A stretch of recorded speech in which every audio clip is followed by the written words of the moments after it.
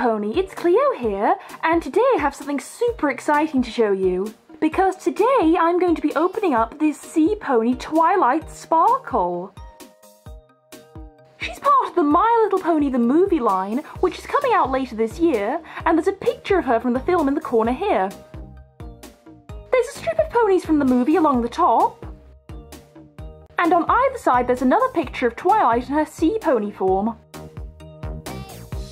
On the back there's a picture of the toy itself, and it says, "Twilight Sparkle loves to shimmer."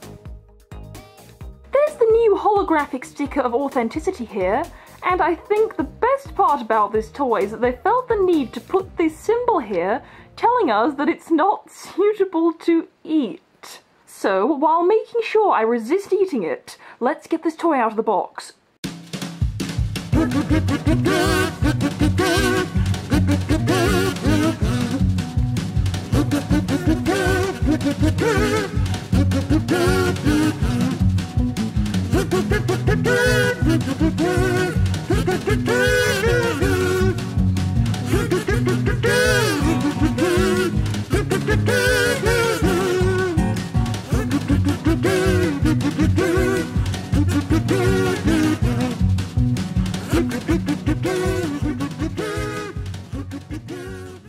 Here's Twilight out of the box.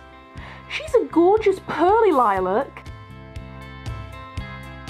and even has glitter running along her tummy to look like scales.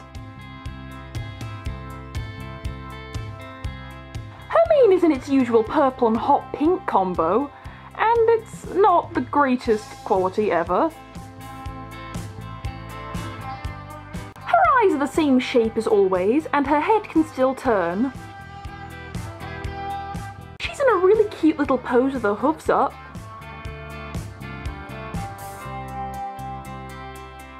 And she has a beautiful pair of wing-like fins on her back. I love how carefully they've been redesigned to look more hydrodynamic.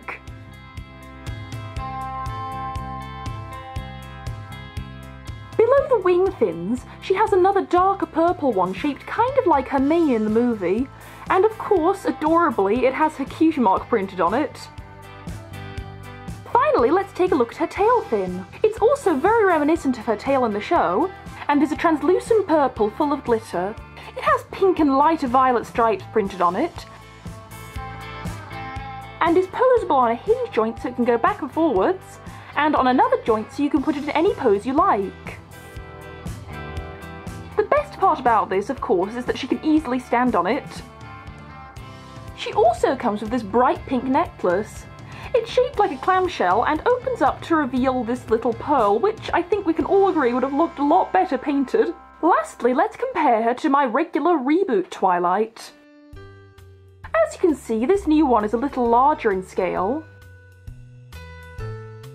And while the eyes are the same shape, they're actually a slightly different hue. They have the same basic head shapes with the same pointed noses, but this sea pony has an even longer horn and slightly different ears.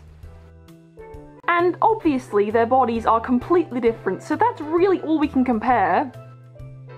She's also quite similar to Pearly Twilight.